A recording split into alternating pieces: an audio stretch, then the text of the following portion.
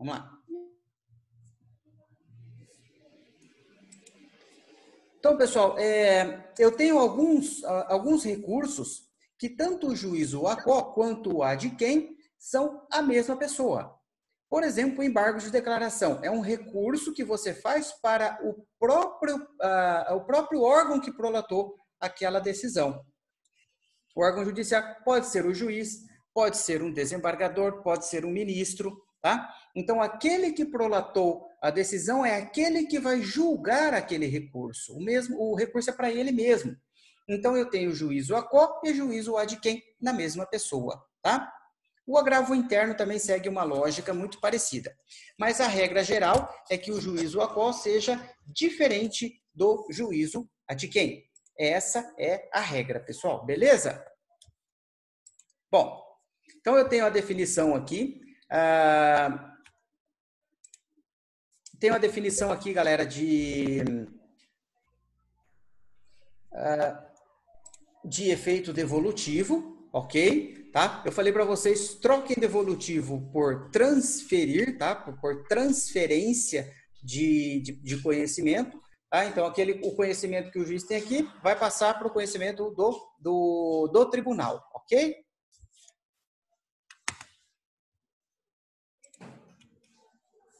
Bom, então, toda vez que eu tiver um recurso, o órgão ADQUEM, que pode ser juiz, desembargador, pode ser o tribunal, pode ser o pleno, pode ser o ministro, ele tem que observar os limites do recurso, galera. Ele só pode julgar aquilo que foi atribuído a ele julgar. Ele não pode ir nem além do que foi julgado, sob pena de julgamento. Vocês se lembram uma das nossas últimas aulas, né? Que nós falamos do julgamento ultra petita, extra petita, citra petita e por aí vai, tá? Exatamente, Guilherme. Ele não pode ir além, senão ele vai estar estourando aí excedendo a sua competência, beleza? Se o recurso é parcial, o tribunal não pode, por força do efeito devolutivo, ir além do objeto da pretensão recursal. Tá? O que subiu para ele é estritamente aquilo que ele vai ter que julgar. Assim como aquilo que você delimita na sua petição inicial é o objeto do julgamento pelo juiz, ok? Bom, quando vocês estudaram a inércia do Poder Judiciário, lá atrás, que o Poder Judiciário ele fica inerte, você tem que ir lá provocar ele, e ele vai agir no limite daquilo que ele foi provocado. Com recurso é a mesma coisa, tá? Eu só mudei de petição inicial para recurso. Ele não vai apreciar aquilo que não foi impugnado. Aquilo que você não impugnou, galera, presume-se que você aceitou. Se eu tenho lá dano moral, material e estético. Eu ganhei só o dano material. E eu recorro só pelo dano moral, entende-se que eu aceitei aquela decisão em relação ao dano estético, ok? Bom, então o judiciário ele só vai agir mediante provocação e no limite daquilo que ele foi instado a se manifestar através do recurso. Quem dá esse limite para o órgão ADQUEM? Aquele que está recorrendo. Sou eu que dou o limite para ele, eu que estabeleço o limite daquilo que ele vai julgar. E lembrem-se do princípio da reformatio in pejus, tá?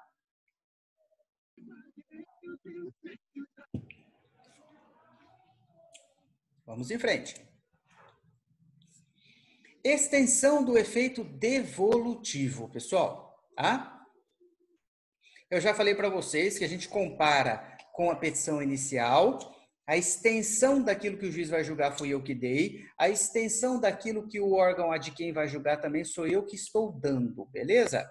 O juiz ele vai ou acolher ou rejeitar, beleza? Bom, olha só, eu posso manifestar a minha inconformidade em relação a tudo aquilo que eu perdi ou apenas a uma parte. Aquilo que eu não manifestar, o meu inconformismo, entende-se que eu admito aquilo e que eu não quero recorrer sobre aquilo, tá?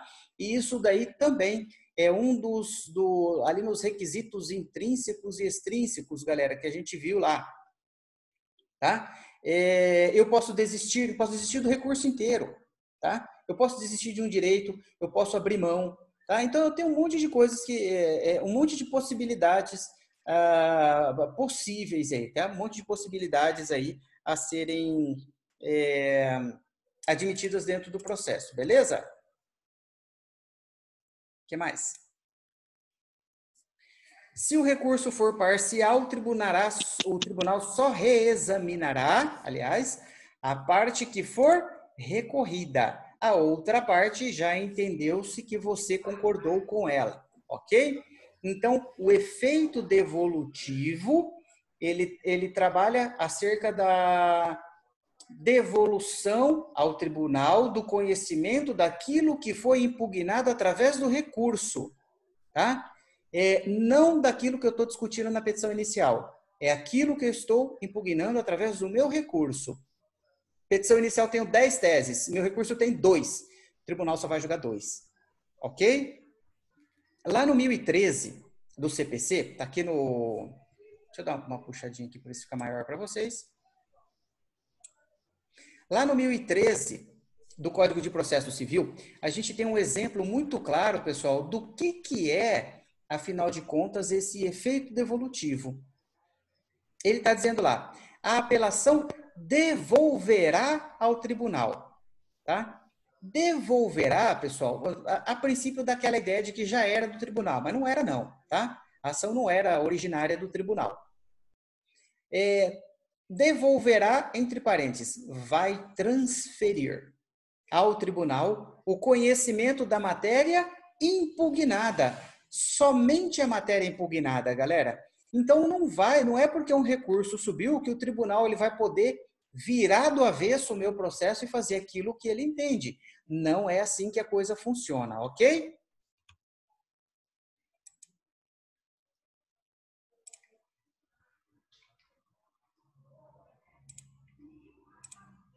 Até aqui alguma dúvida, pessoal, em relação ao efeito devolutivo? Alguma dúvida? Nenhuma? Vamos lá, quem está acordado aí? Alguma dúvida, pessoal, até aqui? Não? Muito bem. Ah, pensei que só tinha um Guilherme aqui. Ah, tem um monte aí. Legal, pessoal. Ah, legal. É para isso mesmo, é para a gente se comunicar aqui. Bom, então eu já trabalhei o efeito devolutivo, tá? Que é o que eu encerrei agora, e eu já trabalhei o efeito obstativo. Agora eu vou trabalhar um outro efeito, que é o efeito suspensivo, tá? Efeito suspensivo. O que é o efeito suspensivo, galera? Tá? É uma consequência da interposição de um recurso. O efeito suspensivo é o impedimento.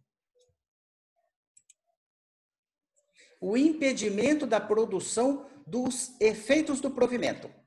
Tá? Eu vou dar um exemplo para vocês que eu acho que vai ser bem legal para vocês entenderem. Tá? Vocês estão tocando uma ação, vocês estão defendendo o sujeito que está devendo pensão. Não pagou os 3 meses, enfim, aí o juiz vai decretar a prisão do sujeito.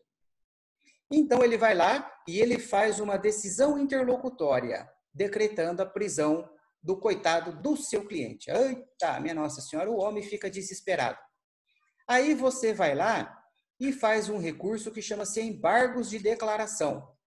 Você faz embargos de declaração, liga para o seu cliente e fala, olha, fica tranquilo, porque eu fiz um recurso aqui, então até o juiz julgar isso daqui, o processo vai ficar, não pode te prender. Aí passa 15 dias, teu cliente te liga. Doutor, o que foi? Estou preso. Aí você fala, mas como? Aí você vai ver, pessoal, esse recurso ele não possui efeito suspensivo, tá? Efeito suspensivo, galera, é você impedir os efeitos daquela decisão que você está atacando. Aquela decisão, ela estabeleceu alguma coisa, não sei o que é, qualquer coisa que ela tenha estabelecido. Quando você faz um recurso que possua efeito suspensivo, tá? Essa decisão ela vai ficar parada até o julgamento desse recurso. Apelação. O sujeito deu uma ralada no meu carro, mandei para arrumar. Tá? Ele não quis pagar, custou lá R$ 3.000. Eu ingressei com uma ação contra ele na justiça comum mesmo e eu ganhei a ação. O juiz condenou ele a pagar R$ 3.000 na sentença. Antes do prazo dos 15 dias úteis, que é o prazo para essa sentença transitar em julgado, ele fez um recurso.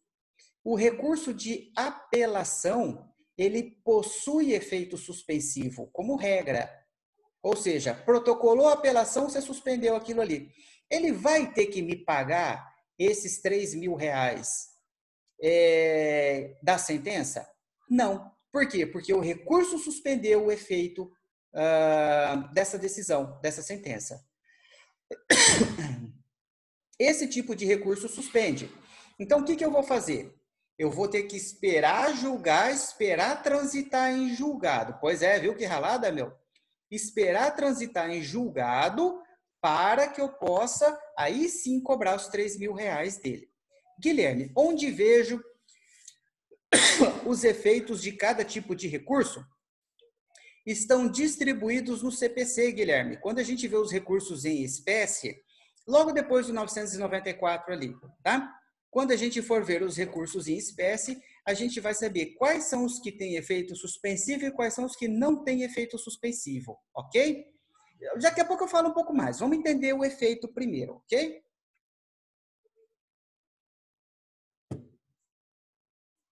Filha, pega água para o papai. Bom, o comando contido na decisão que eu estou atacando não vai ser cumprido até o julgamento do recurso. Isso é efeito suspensivo. Não tem nada a ver com o efeito obstativo, que é o efeito de prolongar a coisa julgada. Beleza? Eu não tenho coisa julgada no caso da prisão do meu cliente.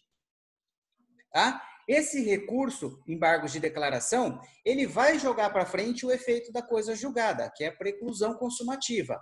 Mas, de toda forma, ele pode ser cumprido, tá? Então, ele vai poder ser preso. Isso daí é muito comum, já me aconteceu. Um cidadão lá, um colega meu, que fez um recurso e estava lá belo e formoso, falando assim, não, agora vai ter que esperar o juiz julgar. Tá? E eu falei para ele que não. Eu falei, cara, não vai ter que esperar. Dá uma olhada lá no CPC que você vai ter uma surpresa lá para frente. Nem sei o que virou depois, né? Bom, meio aqui dentro da sua pergunta, Guilherme. Todos os recursos possuem efeito suspensivo? A regra geral é não. Todos os recursos não possuem efeito suspensivo. Isso é regra. Ok, galera? Tá? Os recursos não possuem efeito suspensivo. Qual que é o único recurso que, por sua própria natureza, tem efeito suspensivo? É o recurso de apelação. Tá? Então, no momento que você protocola a apelação, você tem os efeitos obstativo, devolutivo e suspensivo. Beleza? Basta o protocolo da apelação, você tem esses 3 efeitos aqui, tá? Vamos lá. Por que existe esse efeito, professor? É o princípio da segurança. Ora, se eu ainda estou discutindo o que pode e o que não pode ser feito no processo, como é que eu já vou cumprir essa determinação? Afinal de contas, esse recurso ele pode inverter 100% do processo. Tá? E aí, galera, se eu já cumpri aquele negócio e depois reverte 100% do processo, bom, aí agora não precisa mais, já perdeu o objeto, já acabou, tá? Ali no artigo 995 do CPC, a gente tem a regra geral. Os recursos não impedem a eficácia da decisão. Não estou falando de validade, tá? Estou falando da eficácia da decisão, salvo disposição legal ou decisão judicial em sentido estrito, tá? Então, qual que é a regra geral, Guilherme? Guilherme é o seguinte, regra, recurso não tem efeito suspensivo, ok? Exceção à regra, recurso de apelação. Essa é uma exceção à regra 1010 do CPC. Que mais? Eu tenho aí 2 categorias de recurso. A primeira, aqueles que são dotados do efeito suspensivo, que em regra eu só tenho a apelação. E segundo, aqueles que não possuem efeito suspensivo, mas que pode ser dado efeito suspensivo. Quais são esses recursos? Pessoal, é assim, apelação tem efeito suspensivo, ponto final, ok? E o juiz não pode tirar, isso daqui é direito público, regra de direito público, beleza? Joga isso daí para escanteio, já está resolvido. E os outros recursos, professor? Os outros recursos podem ter efeito suspensivo. Professor, mas quem que vai dar o efeito suspensivo? Aquele que vai julgar. Quando você faz um agravo de instrumento, vamos usar um exemplo de um agravo de instrumento aí.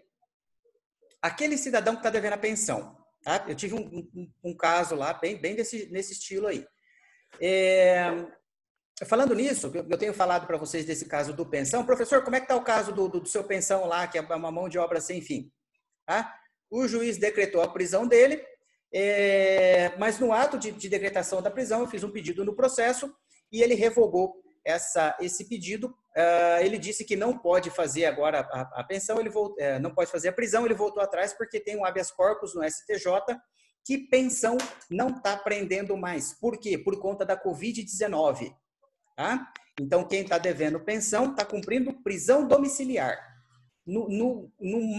Assim, na pior das hipóteses, a prisão domiciliar, ou o juiz não está julgando os pedidos de prisão, ele está suspendendo os processos, tá? Esse é um dos efeitos da Covid-19, tá bom? Por quê, pessoal? Porque eu tenho um bocado de gente que está presa e, enfim, também está contraiu lá a doença, e aí você não pode botar esse cara lá dentro, que afinal de contas o próprio Estado vai acabar sendo responsável pela doença que esse sujeito vai contrair, ok? Porque enquanto ele está sob a guarda do Estado, o Estado é quem deve zelar por ele, beleza? Tá? Esse pensão aí, o juiz foi lá e mandou expedir o mandado de prisão dele. O que você faz? Você faz um recurso que chama-se agravo de instrumento. Protocola ele direitinho lá no tribunal. Quando chegar lá no tribunal, o que o desembargador vai fazer? O relator. No prazo de 5 dias, ou seja, na hora que ele pegar esse processo na mão, ele vai analisar para saber se tem pedido de suspensão. Por quê, galera? Porque não adianta, esse processo vai demorar 6 meses para julgar e no final das contas o cara acaba sendo preso injustamente. Ele vai olhar e aí você provou para o desembargador que existe um erro no processo, que ele não deve ser preso. Então, o desembargador ele vai atribuir efeito suspensivo ao agravo de instrumento, ou seja, vai parar a eficácia daquela decisão que determinou a prisão do seu cliente. Entenderam, pessoal, a sistemática? A apelação já possui efeito suspensivo, tá? Outros recursos depende daquele que vai julgar atribuir efeito suspensivo, depende dele, do entendimento dele. E aí você que tem que provar por A mais B que tem que suspender aquela decisão lá, porque senão vai acarretar num dano de difícil reparação ou que a reparação aí seja impossível. Entenderam até aqui? Entenderam?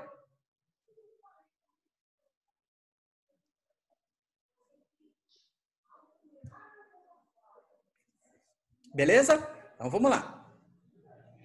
Olha só, galera, vocês já devem ter feito o seguinte raciocínio. Professor, mas se a apelação ela tem efeito suspensivo para tudo, não é tão bom assim.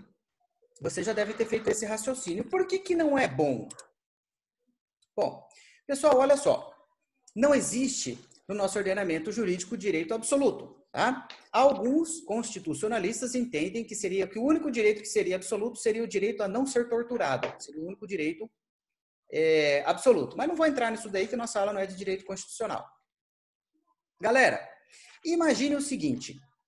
Se o recurso ele tem efeito suspensivo e se não existe nenhuma exceção à regra, como é que faz aquela sentença que o juiz manda o cara pagar alimentos? E o cara vai lá e apela. Tirou a eficácia dessa decisão? Não é de se pensar? Quando o legislador criou o código, ele já pensou nessas possibilidades. E ele foi lá e ele criou o artigo 1012, que já está no slide aqui para vocês. O artigo 1012 diz o seguinte: a apelação terá efeito suspensivo. Tá? Então, ela já atribuiu efeito suspensivo no geral. E aí, nos incisos do parágrafo 1º, pessoal, tá? Nos incisos do parágrafo 1º, ele estabelece algumas situações em que não vai haver efeito suspensivo, tá? Olha o que diz o parágrafo 1º. Além de outras hipóteses previstas em lei, começa a produzir efeito imediatamente após a sua publicação, tá? Ou seja, galera, para esse tipo de matéria não tem efeito suspensivo. Vamos ali no inciso 2, tá? Quando a sentença condena o cara a pagar alimentos. Imagine se tivesse efeito suspensivo. O cara protocola uma apelação e ele já não tem mais que pagar alimentos. Né? Coitado aí da criança que vai ficar, e do incapaz que vai ficar sem comer. Não seria o próprio judiciário criando uma injustiça?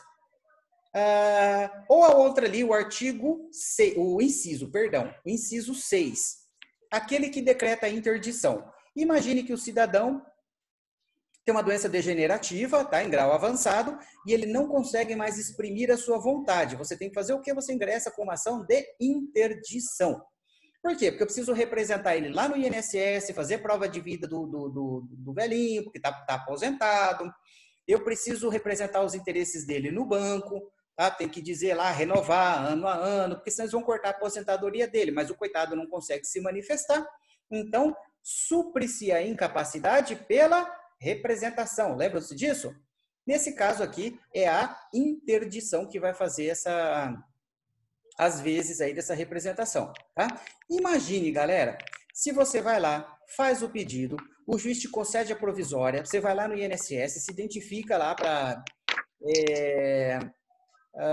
como gestor dos direitos dele ali, como representante dele, vai no banco, faz todo esse trabalho, vem a sentença e por um caminho diverso aí alguém vai lá e recorre dessa sentença. E aí? Aí você teria que cancelar essa interdição?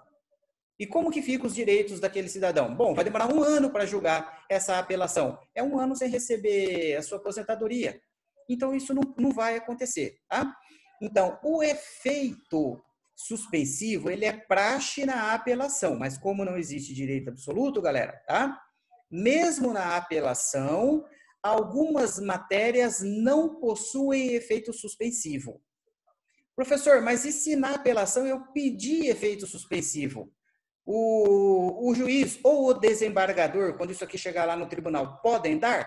A resposta é um redondo não. Por quê, galera? Porque a lei diz que vai começar a produzir efeito imediatamente após a sua publicação. O único jeito de parar isso daqui é se houver o entendimento de que ele não deve pagar essa pensão. Esse é o único jeito. Beleza? Mas isso só lá no final. Só com o julgamento do seu recurso de apelação. Entenderam essa sistemática, galera? Vamos lá. Estão entendendo?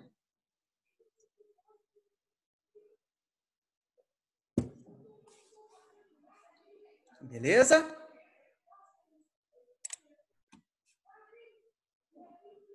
Então, eu tenho apelação com efeito suspensivo de praxe, artigo 1012 do CPC, tá? Regra geral.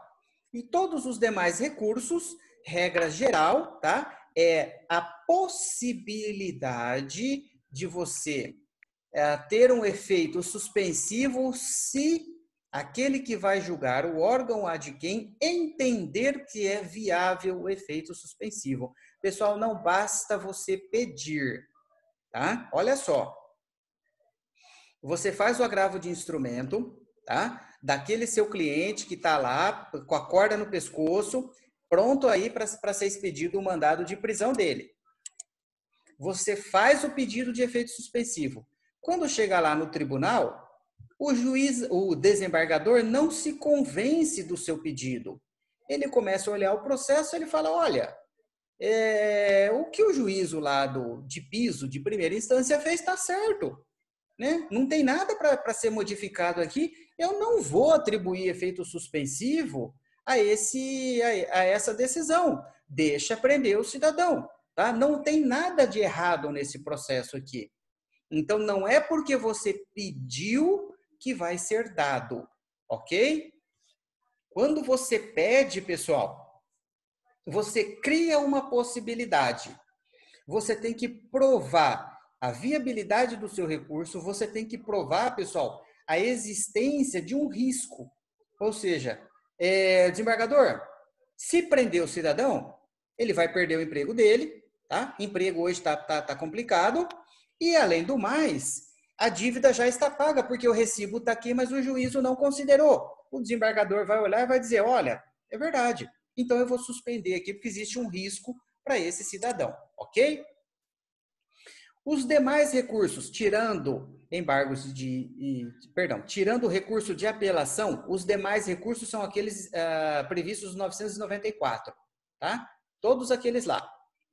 Os demais recursos se enquadram na segunda categoria, que não possuem efeito suspensivo, mas aquele que vai julgar pode atribuir um efeito suspensivo. Pode, ele não é obrigado, tá? Tem que ficar bem claro isso. Por exemplo, agravo de instrumento. Ele tem efeito suspensivo? Regra geral, não. Mas o que diz lá o artigo 1019, inciso 1 do CPC? Lá está dizendo que o relator pode atribuir efeito suspensivo. Professor, esse efeito, e se eu não pedir o efeito suspensivo? O relator vai olhar e vai ver, bom, pediu efeito suspensivo? Não, ele não vai nem se manifestar. Aí o teu processo, aonde quer que ele esteja, ele vai transcorrer normalmente, tá? Embargos de declaração. Tem efeito suspensivo? Também não tem, galera. Embargos de declaração é um dos recursos mais usados aí todo dia e tem gente que acha que tem efeito suspensivo. O recurso que eu disse a vocês que aquele meu colega protocolou era embargos de declaração. Ele foi lá, enfiou o embargo de declaração no meio do processo e falou assim, não, agora vou ter que esperar, vou esperar o juiz julgar. Eu falei assim, cara, presta atenção, porque talvez o que você está fazendo não vai dar muito certo, não. Né? Não sei, depois não conversei com ele, não sei que fim levou. Mas ele estava crente que embargo de declaração tinha efeito suspensivo. Tá? Nada mais enganoso, pessoal. O que mais? O recurso ordinário, o especial para o STJ, fundamento do artigo 105 da Constituição Federal, o extraordinário para o Supremo Tribunal Federal, fundamento do artigo 102 da Constituição Federal, e os embargos de divergência, quando o tribunal está rachado, cada um julga para um lado, tá? Não são dotados de efeito suspensivo, regra geral. Mas você pode requerer. O que depende é se o relator vai dar, beleza? Então, a regra geral é efeito suspensivo apenas para apelação. Todos os demais, galera, tá? Agravo de instrumento, embargo de declaração, recurso ordinário especial, extraordinário e embargo de divergência, todos eles você tem que pedir, ok? Depende do seu pedido. Por quê? Porque eu acabei de falar para vocês que você transfere ao tribunal o conhecimento daquilo que foi impugnado. Se você não pediu um efeito suspensivo, o juiz pode, o desembargador, ele pode dar um efeito suspensivo de ofício? O que vocês acham? Ele pode dar um efeito suspensivo de ofício?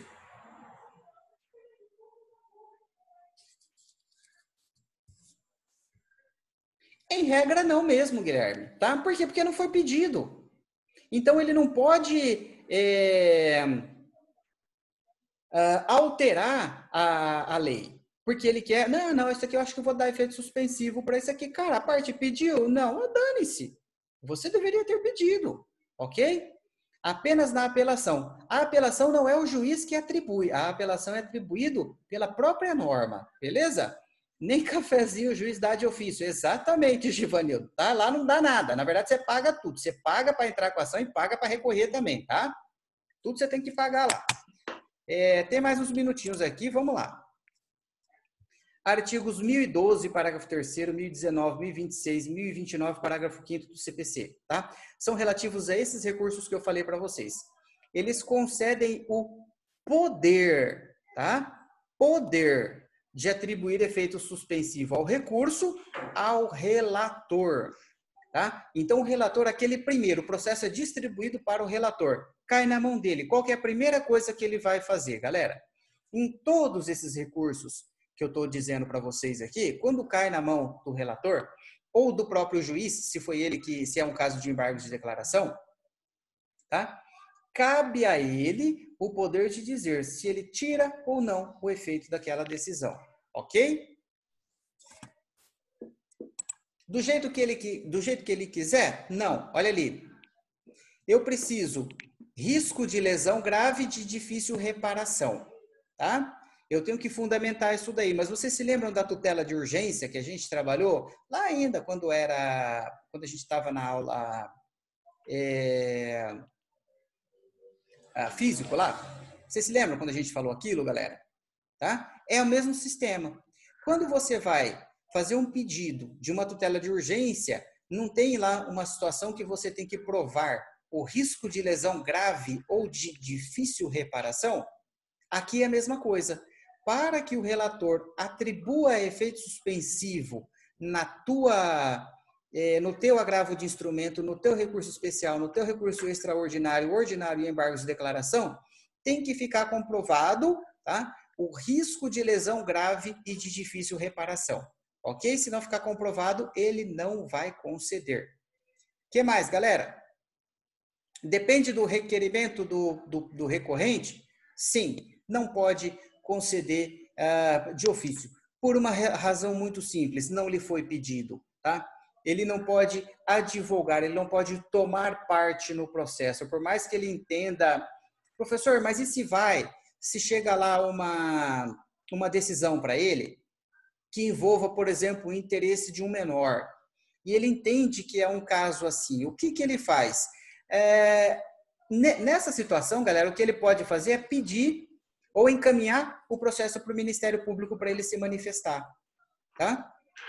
Do mesmo jeito, aqui em Maringá tinha um processo, tem um advogado aqui em Maringá, que ele deixava lá atrasar algumas coisas no processo de previdenciário, para dar um precatório maior no final. O que o juiz fazia? Ele intimava o procurador da República, o próprio procurador da República ia lá e pedia para acelerar o processo. Tá? O próprio procurador do INSS ia lá e pedia para acelerar o processo para ir mais rápido para a parte. Tá? Então, ele não pode fazer de ofício, mas ele pode intimar o Ministério Público, se for o caso, para ele vir aí e intervir em prol do incapaz, enfim, daquele ali que tá precisando de ajuda, beleza? Bom, e se ele não conceder? Se for uma decisão monocrática, ou uma vez que é só o relator que faz isso mesmo, cabe um recurso chamado agravo interno. Para quem? Para o próprio órgão colegiado. Tá? A Câmara são 3 desembargadores, um é o relator ou revisor, e aí o último chega votando. Tá? Então são 3 votos, sempre é ímpar. Tá? O relator é aquele que atribui ou não efeito suspensivo. Se ele não atribui efeito suspensivo, você faz um recurso que chama-se agravo interno, que daí vai ser julgado novamente esse efeito, agora pelos 3. Relator, revisor, então agora eu vou ter 3 votos. Tá? No primeiro caso, na monocrática, foi o relator que fez sozinho.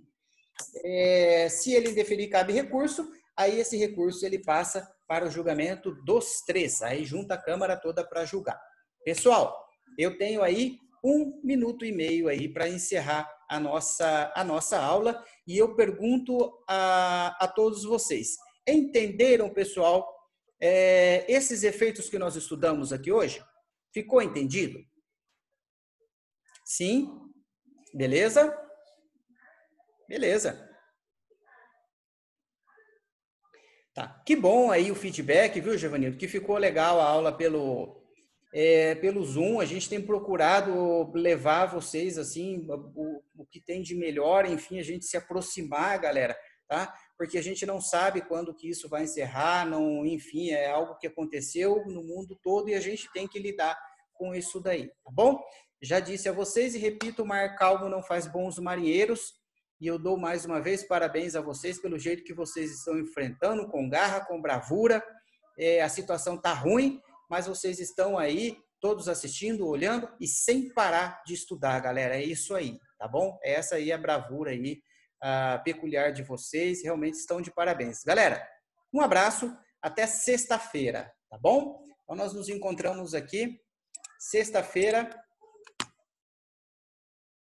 Eu mando o link para vocês aí 5 minutinhos antes da aula, tá bom? Um abração, galera. Tá? Já vou tirar aqui. Vamos parar a gravação.